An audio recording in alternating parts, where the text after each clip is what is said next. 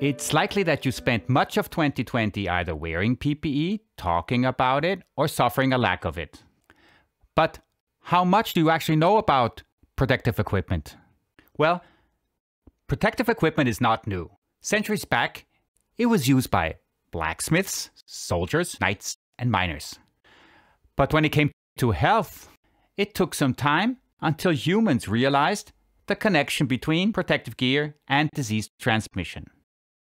From ancient times up until approximately 1818, scientists and medical communities both in Europe and in China believed the so-called miasma theory. What is the miasma theory? Well, according to this theory, diseases such as cholera, chlamydia, and the Black Plague are caused by a toxic form of bad air. They also called it night air. Now, plague doctors who visited patients at the time tried to protect themselves, and they used a special form of equipment which consisted of a fabric overcoat, a mask with glass eye opening, and a beak-shaped nose. They would stuff this beak with herbs, spices such as mint, cloves, and roses to protect the doctors from the bad air. Now, of course, fortunately, the miasma theory was replaced by the germ theory in the late 19th century, and I guess you all know Semmelweis and Pasteur, and if not, I would encourage you to go back to the second episode where we talk about Pasteur and Semmelweis. But the bottom line is, these innovations led the medical community to thoroughly understand true nature of epidemiology and recognize that the pathogens are the cause for infections. Masks and gloves were commonplace in the early 20th century. But only after 1950, healthcare workers began to wear what we consider protective equipment. So, compared to the ancient times, we must be very, very happy that we have this equipment. We are much better protected. But wearing PPE alone will not give you 100% security that you will not get infected. You also have to know how to wear the protective equipment and how to doff and on, how to dress and undress. And this is exactly what we're going to show you in the following demonstration.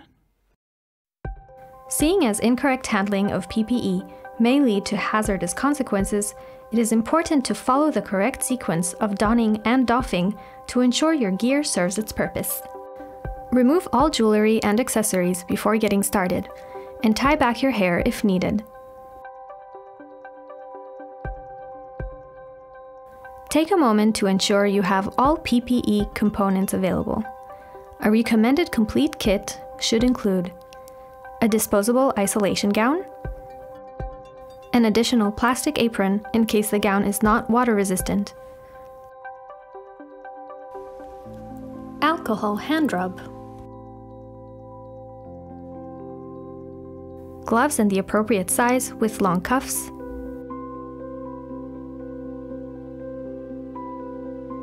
goggles,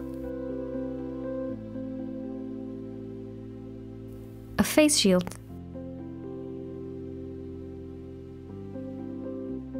a surgical cap, and a mask for respiratory protection, FFP2 or 3.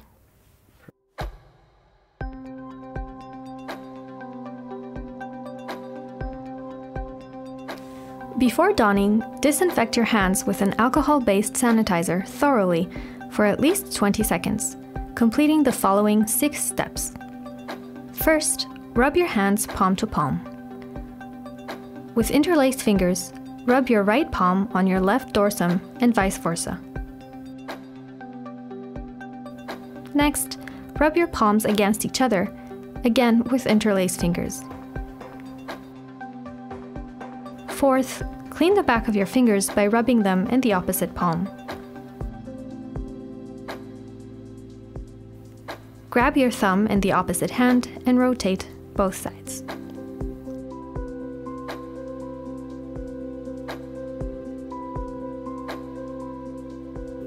Lastly, rub your fingertips in the palm of your opposing hand. Make sure your hands are kept wet during the entire time. Next, Don the isolation gown, fastening the waist and neckties with the assistance of a colleague when possible.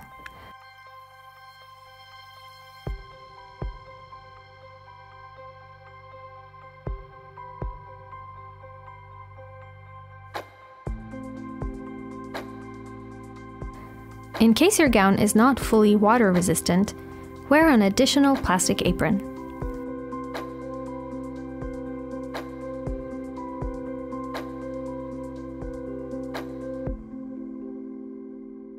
If you have glasses, remove them and prepare to wear the respiratory protection mask.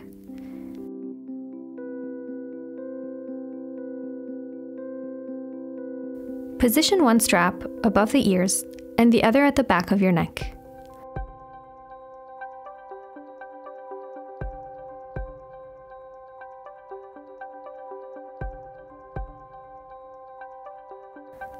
Mold the nose piece to fit your face.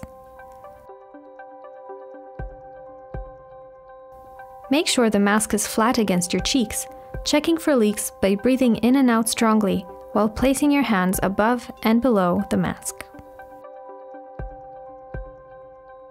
Do not enter the work area if your mask is not fitted properly.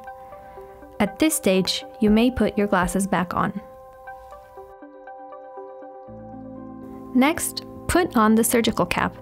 Those with neck coverage are recommended.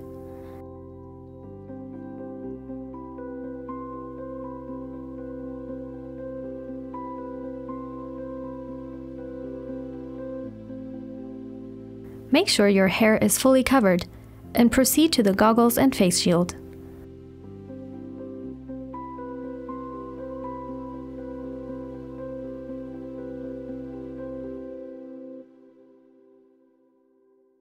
The face shield should cover your face and chin completely.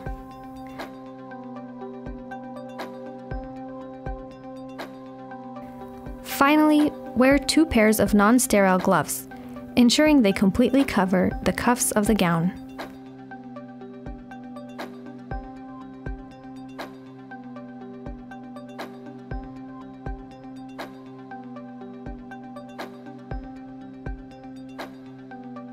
Now that you are fully donned, have a colleague double-check your protection if possible. Is your gown securely tied? Is the mask fitted correctly? Is the visor in position? And do the gloves cover your cuffs? If you don't have a buddy to check you, you can use a mirror to see for yourself.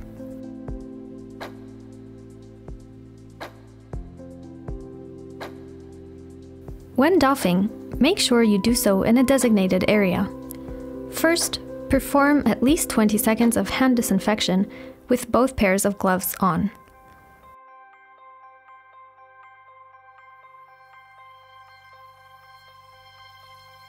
Remove your first layer of gloves carefully without touching its inner rim.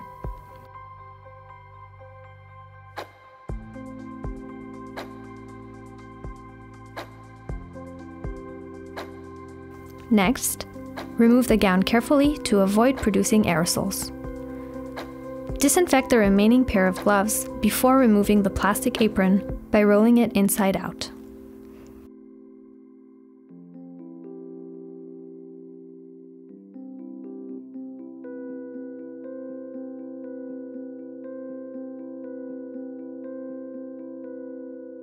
Again, disinfect your gloves for at least 20 seconds. Then, untie the neck and waist ties of your gown.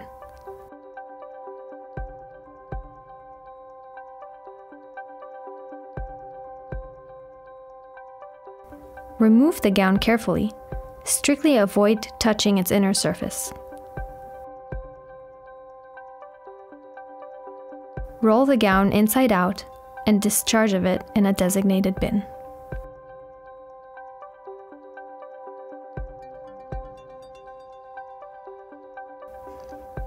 Peel off the last pair of gloves and disinfect your hands for at least 20 seconds.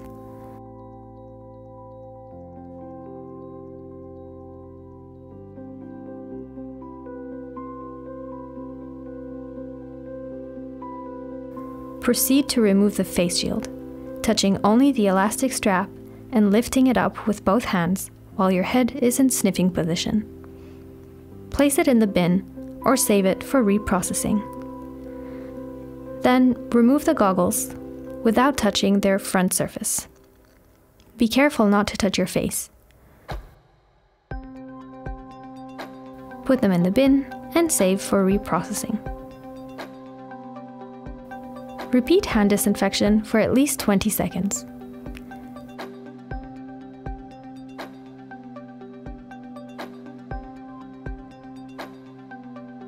Bend forward slightly as you untie the knot in your surgical cap and remove it carefully.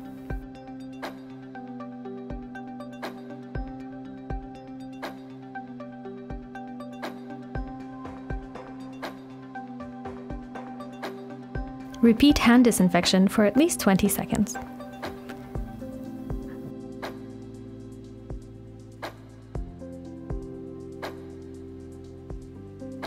Finally, leave the contaminated room. Once you're out, repeat hand disinfection.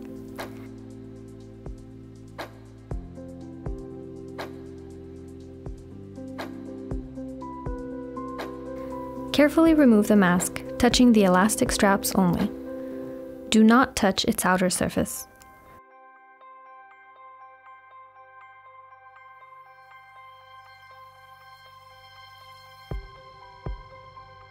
Dispose of the mask in the bin and disinfect your hands for at least 20 seconds.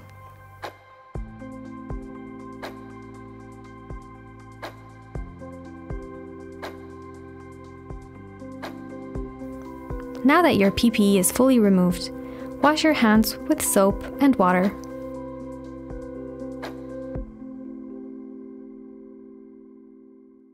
These strict measurements are only required when you're in contact with patients who are COVID-19 positive, or when there's a high likelihood of infection.